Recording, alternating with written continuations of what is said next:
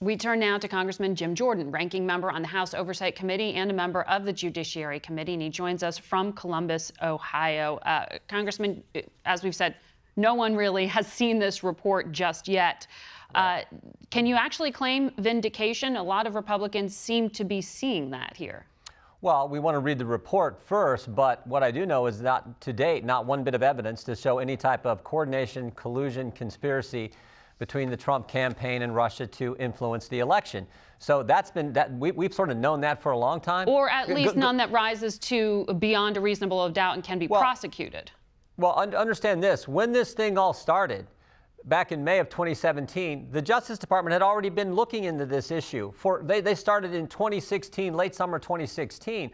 And all the way up until the special counsel was named in May of 2017, there was no evidence of collusion at that point either, because when we deposed Lisa Page, when we deposed Jim Comey, they both told us, up until the point that Comey left the FBI, there was no evidence of collusion. Now, 22 months later, there still doesn't appear to be any evidence of any type of coordination between the Trump campaign and Russia to impact the election. We'll read the report and we'll see what it says, but that seems to be the facts as we know. So you no longer believe that the Mueller report is a hoax or a scam, as the president has called it? I've not called it that. In fact, the president has let called it that. The president has let the Mueller report play out. Understand this, Margaret. Everyone got what they go back to May of 2017.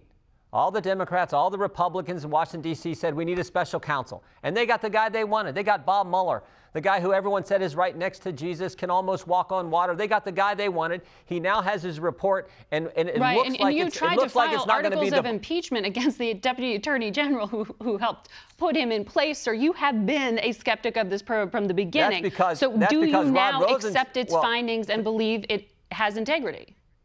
Well, all I'm saying is the Democrats, when they now, it seems like they now think that this is not going to be the bombshell they thought it was going to be. So they're launching all kinds of new fishing expeditions. They bring in Michael Cohen, for goodness sake, their first announced witness of the 116th Congress. Michael Cohen, a guy who's going to prison in 6 weeks for lying to Congress. They bring him in, and what does he do? He lies to Congress again. We think at least 7 times. So Jerry Nadler sends 81 letters to 60-some different people. So they're launching all kinds of new fishing expeditions to find more information, because they're bound and determined to go after the president. But Congressman, you know that, as we said at the beginning of the program, 34 people were indicted. 3 companies, aides, including the National Security Advisor, Michael Flynn, campaign chairman, Paul Manafort. They have admitted to breaking the law. So can you admit that this was not a witch hunt? What was the central charge of the Mueller investigation, of the special counsel investigation? Any links to coordination between Russia and anything related?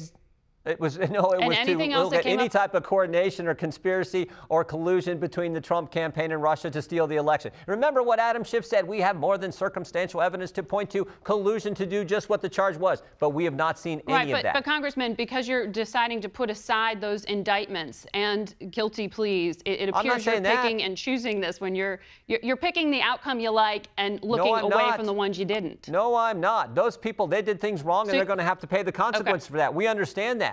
But that wasn't the charge of the special counsel investigation. It was to look at that one fundamental issue. We'll read the report and see what it says. But all indications are that there is and I've seen no evidence. Now, almost 2.5 years of them investigating, I've seen no evidence of any type of coordination between the Trump campaign and Russia to impact the election. And neither of you. Well, but that's not the question, as we're waiting to see this report. But more broadly, I mean, for Americans, should they look at this? And while, yes, there's no indictable offenses that we have seen yet from the special counsel related to the Russia probe or the allegation of conspiracy with Russia, there are all these instances that ethically look questionable. The president's son agreeing to meet with Russian intermediaries to get dirt on Hillary Clinton, a number of different things along the way that came to light in the course of this investigation, not disclosing to primary voters that the president was seeking business deals in Russia. Do those things morally sit right with you? Look, we'll read the report and we'll see what the special counsel has to say about that. Well, those are things we already know, and I'm asking you ethically, morally. Here's what I know about the president. In 2.5 years as president of the United States, we have seen regulations cut. We have seen taxes reduced. We have seen the economy growing at an unbelievable rate. You're we have diverting. seen the lowest unemployment in 50 years. No, I'm telling you the truth. I was with the president last Wednesday right here in Ohio, and I saw the response he got from citizens in our district. The people lined up on the streets cheering him because but those specific we now have Gorsuch and Kavanaugh on the court. You feel ethically are fine with you. I'm saying that wasn't the charge of the special counsel investigation. We're focused on Mr. Mueller's report. And I hope it's made public. I hope Bill Barr he said he's going to follow the law, make as much public as he can in consultation with Rod Rosenstein and Bob Mueller, and we will read the report.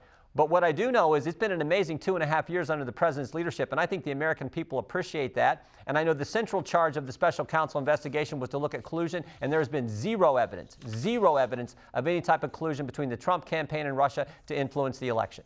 Other things that have happened, people who've done things wrong, they're going to be held accountable for that. That's the way it's supposed to work in this great country. And but on the central issue, no evidence whatsoever. Congressman, thank you very much. We'll be back in one moment. Don't go away.